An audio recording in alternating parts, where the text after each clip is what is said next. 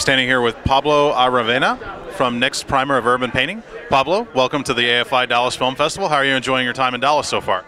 Well, I've been here for about 4 hours. So far, so good. We brought the great weather for you. Yeah, well, I came from Montreal, so it was a lot colder. So I'm enjoying just the temperature right now, but I hope to get to check out the city until before I leave. Yeah. What were you doing up in Montreal? Film festival? No, I'm based there. That's my. Oh, you're based in home. Montreal. Yeah. Okay. And tell us a little bit about your film. My film's a documentary, feature-length documentary about graffiti-based painting as a world culture, and also looking at the evolution of the art form. It's not just about writing your name on the wall anymore. It's been around for 40 years. It's going into the galleries. It's becoming, well, it is a serious art form, and part of the aim of the film is to show, how young people from different parts of the world took this New York, Philadelphia form and made it their own, and using it to express their reality, as well as how the form has grown up.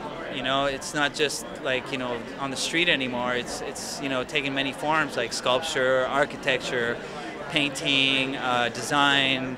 It's on the web. It's a real aesthetic now, and part of the aim of the film is to not just talk to the graffiti crowd, but also to kind of talk to a mainstream audience, to really educate them about graffiti and its value, and also, so especially in America where it originates, so it can get some respect, because, just like jazz music 100 years ago, it wasn't regarded as a serious form of art, and now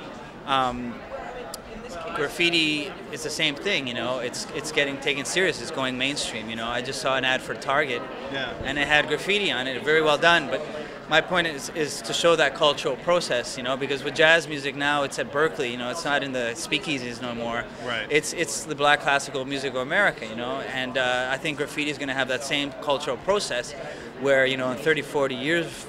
It's going to be in the books, it's going to be in the major museums, and we're going to look at these guys that originally were regarded as vandals, as serious artists, and people will recognize them eventually. Well, I mean, clearly there's a lot to say there too. I mean, because when people are doing that, it's very easy to chalk it up to just people creating mischief, but I think, artistic expression, I mean, it's obvious there's artistic expression. I just noticed there was a book that had come out that featured nothing but graffiti art, so it's great that you're finally showcasing that. Was this from a personal kind of a feeling, like you had to get this out there, had to say something about it? Well, I guess it came from, me being involved with hip-hop culture since I was about 12 years old, and it was a culture that gave me a lot growing up, and I wanted to kind of give something back. And for me, it was there had been films about DJing or turntablism, and I wanted to make a film about the visual side of the culture, right. And show how it had grown, and